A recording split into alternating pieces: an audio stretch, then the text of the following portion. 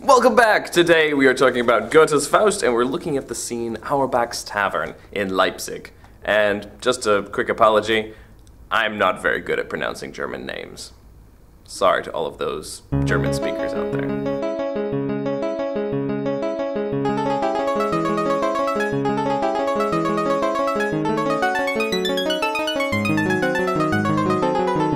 The Auerbach's Tavern scene stands in pretty striking contrast to what we've read of Faust so far.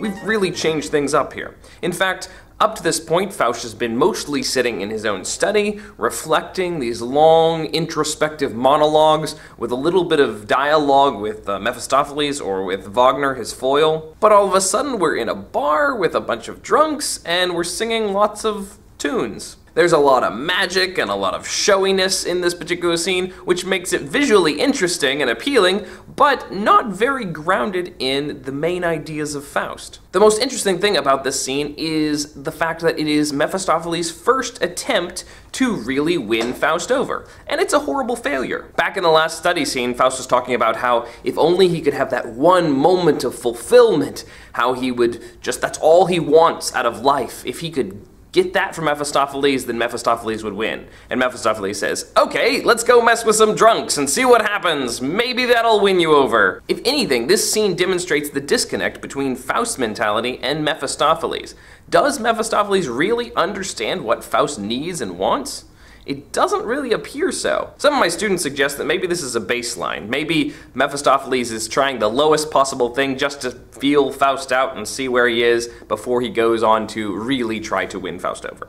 Or maybe it's to provide a sense of distress and contrast so that when Faust does find the true fulfillment, it'll seem that much richer. After all, if your expectations are this low, then it doesn't take too much to feel high again. We might also reference back to Mephistopheles' soliloquy in the last scene, where Mephistopheles was talking about how he completely had Faust in his grip, how Faust was really hopeless even without selling his soul to the devil, and also how he was just going to drag him through shallow pleasures and see what happens. This is certainly a dragging Faust through shallow pleasures, and it's really not successful. Faust really has only two lines in this entire scene. The first one is just a greeting as he walks into the room, and the second one is, man, this really stinks, let's get out of here. Mephistopheles is like nudging him, saying, hey, look how much fun they're having!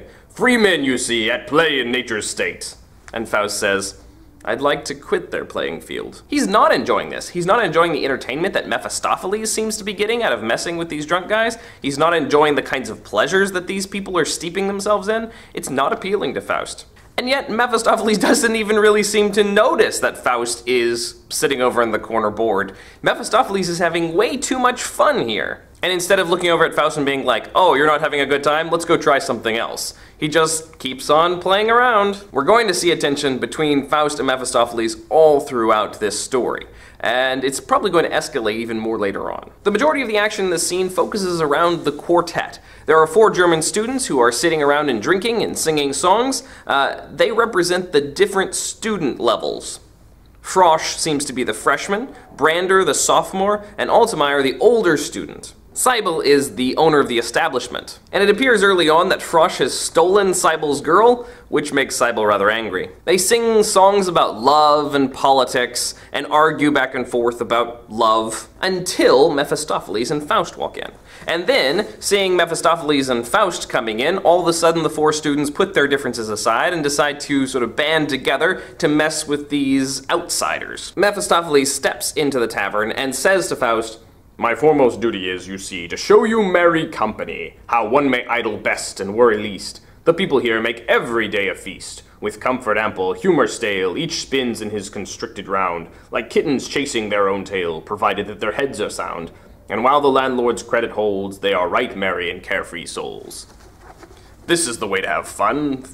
Be really shallow and drunk. That doesn't sound anything like what Faust was asking for back in the last scene. He doesn't want that hollow, empty, chasing round in circles kind of action. That's what he spent his whole life doing, hollow, empty, circular action. And now he wants something meaningful and fulfilling. The students try to poke fun at Mephistopheles, but he's too quick-witted for them, and he keeps insulting them in subtle ways and insulting the wine, and then he begins to offer them some entertainment. First of all, he sings them a song, which they all join in, and then he decides to offer them drinks. through magic. He asked each one of them what they would like to drink, then he drills holes in the table and their own specific drinks come out. They're very impressed by this magic trick, but they don't listen very carefully when he warns them not to spill the drinks, and they do, and all of a sudden flames erupt. They get more and more upset about his magic and trickery and begin to try to attack him, but he enchants them and causes them to hallucinate, thinking that they're in a vineyard. They reach for clusters of grapes, and instead, they grab each other's noses. They suddenly realize where they are and what they've been about to do, that they've been about to cut each other's noses off, and they look around and there's Mephistopheles flying out of the tavern on a floating barrel.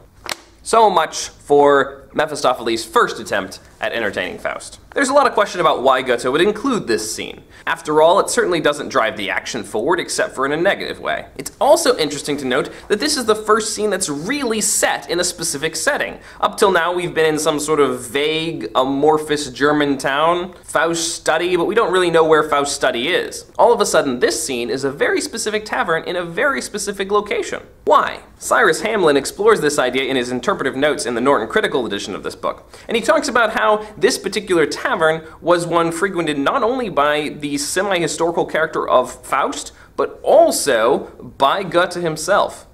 As a student, Goethe hung out in this tavern, and he was very familiar with these big frescoes painted on the walls. The frescoes depict an episode from the original legend of Faust, about Faust hanging out in this tavern and messing with drunk people. The first one shows Faust singing and dancing with the drunk people, and the second one shows him flying out on a barrel. Goethe preserves these details, but changes them up. In some ways, this scene is a nod towards the original legend of Faust, which Goethe significantly changes. But because his Faust is not the kind of person who would be singing and dancing and doing magic tricks, but because his Faust is not the kind of person who'd be singing and dancing and doing conjuring tricks in a bar, he changes it up and makes Mephistopheles the center of the action here. Mephistopheles has no qualms with very hollow, shallow entertainment, nor does he mind messing with these drunk people. But Faust in Goethe's version is much different. Things that are shallow and insignificant don't matter to him and frustrate him. He prefers something that's full of meaning and purpose.